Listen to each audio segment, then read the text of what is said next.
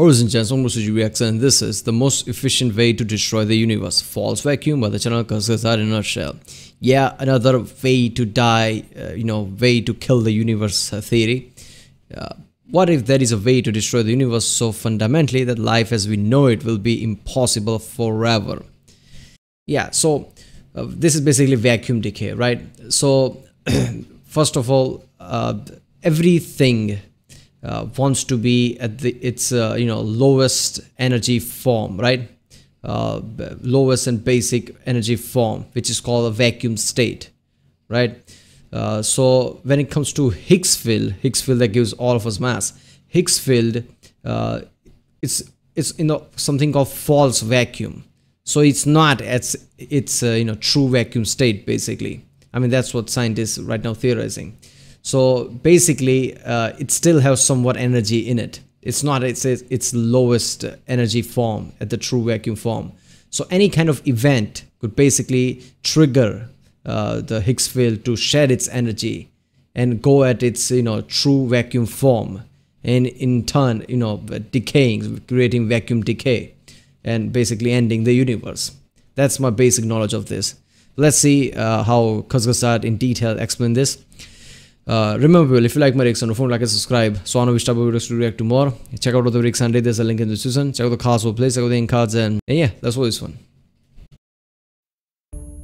What if our universe comes with a self-destruct button to eliminate itself so cleanly and efficiently that every single physical thing would just stop existing and life would be impossible forever? The ultimate ecological catastrophe. Vacuum decay.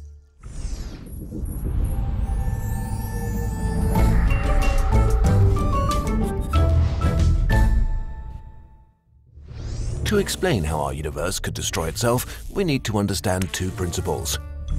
1. Energy levels. A core idea in physics is that everything has an energy level. The higher the level, the more energy is in the system. Wood, for example, has a high level. It can be burned, a process that releases the chemical energy stored in its molecular bonds and turns it into heat. The ash left over is at a lower energy level than the wood before. 2. Stability. Everything in our universe tries to move towards its ground state, in which it's completely stable and has as little energy as possible. For example, a ball on a hill is unstable and has a lot of potential energy. When disturbed, it will roll down into the valley and lose its potential energy in the process. The ball is now in its ground state and stable. It will remain like that. Everything in our universe follows these two principles. If something has a lot of energy, it's unstable and wants to get rid of it to become stable and reach its ground state. This is true for every system, even in the weird world of quantum mechanics. Yeah. If our current understanding of physics is correct, then the universe gets its properties from quantum fields. We explained them in detail in another video. For this video, imagine them as the rules of the universe. They tell particles how to behave and interact. Like everything in the universe, they want to be in the lowest energy level possible, which is called a vacuum state. This has nothing to do with vacuum in space. Yeah. It's just called this way because scientists are bad at naming things. We think all the fields reached their vacuum state, except maybe one. It's possible that the Higgs field is not stable, but metastable, which is a fancy way of saying that it pretends to be stable, but really is not. It would be a false vacuum. The Higgs field is responsible for giving particles their mass, which rules how almost everything in the universe interacts. What would happen if the Higgs field is in a false vacuum? Think of our ball in the valley. The ball is the Higgs field. The valley might not be the lowest energy state for the Higgs field. There might be an even deeper valley that it wants to get to. This would mean that the Higgs field has a lot of potential energy waiting to be released. The Higgs field could be like a piece of wood, but drenched in gasoline, waiting to set the universe on fire. A random spark, like quantum tunneling, could release the potential energy of the Higgs field. This could happen at any time and without warning. If at any point in space this so-called vacuum decay starts, there is no turning back. Yeah. As the Higgs field crashes into the... So yeah, basically, Higgs field either, basically it has layer of being at different states, rather than pretending to be at true vacuum. You need you need a nudge. Higgs field needs a nudge to go even lower energy level, I guess. So if some kind of an event or something, any higher energy level of event that could trigger something like Higgs field to go even lower energy and try to be truer vacuum state, that would be catastrophic, right? That would create a vacuum decay, and that would be so fucked up. Lower energy state, it releases a massive amount of potential energy. Yeah.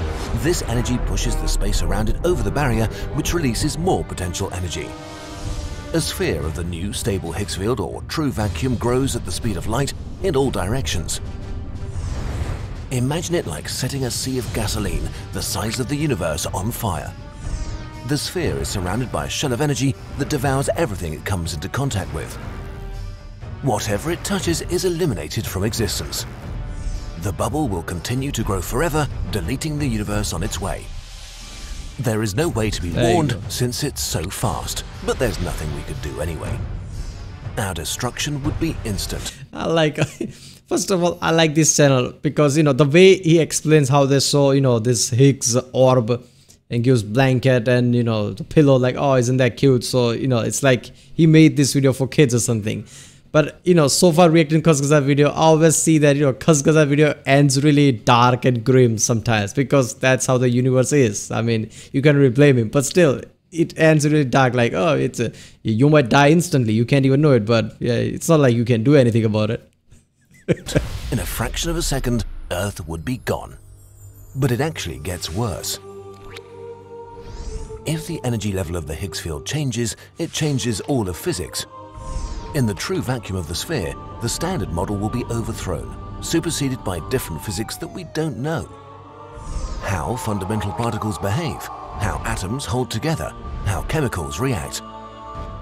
Vacuum decay won't just destroy life, it will destroy chemistry itself, making life as we know it impossible. Destroy things at the fundamental levels, basically. We simply have no idea what it would be like inside. It might be a shadow of what it is now. Or not. We don't know. If vacuum decay happens, the outlook is indeed grim. If you feel slightly worried now, don't be. At this point, false vacuum is speculation based on our current understanding of particle physics.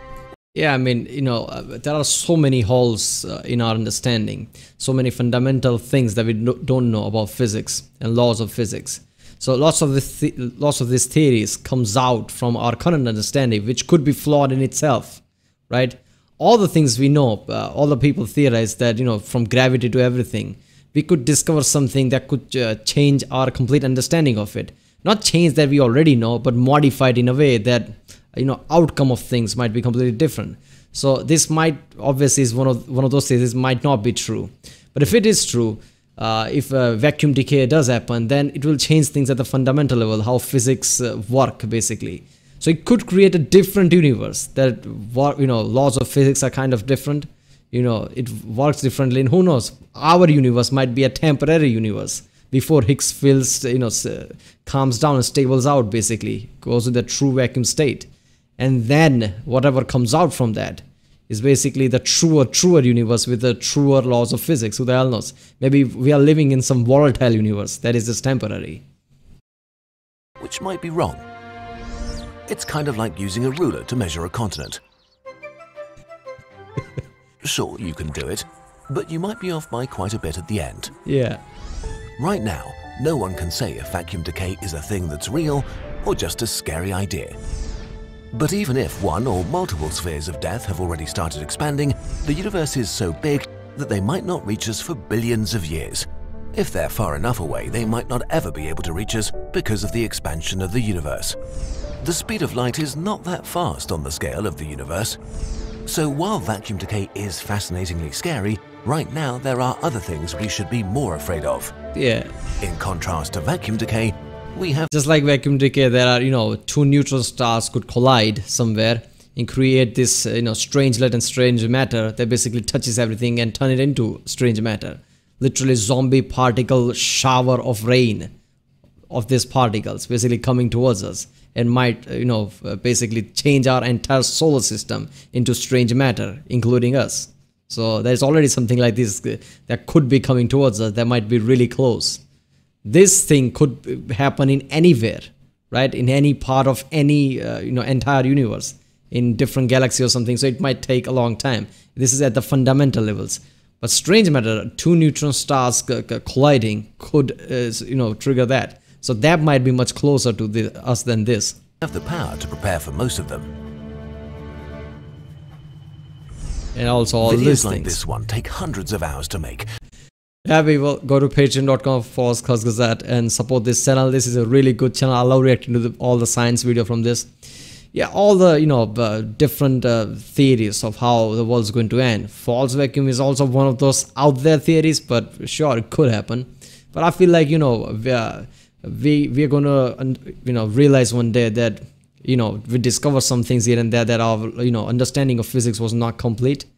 And so this false vacuum is just thing that we thought of it is true, but it's not how Higgs field work.